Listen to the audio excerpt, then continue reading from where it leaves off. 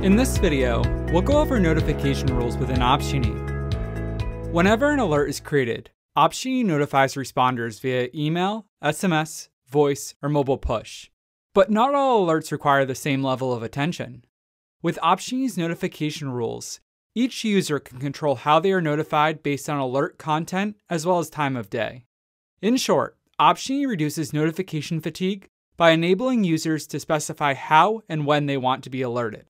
Let's set up an aggressive notification rule to be triggered when a high priority alert occurs, and a more relaxed method when a non-critical alert occurs.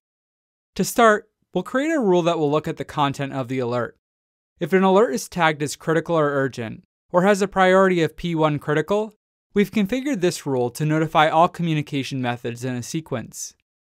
We immediately notify this user by a mobile push and an email, then follow up 2 minutes later with a text and a phone call. If the alert is not critical, we'll use a less aggressive notification rule to alert with only an email and a mobile push.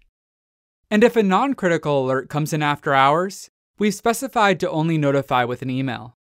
Opsgenie will follow these rules based on a hierarchy of top to bottom order. You can change the order simply by dragging the rules into your desired order.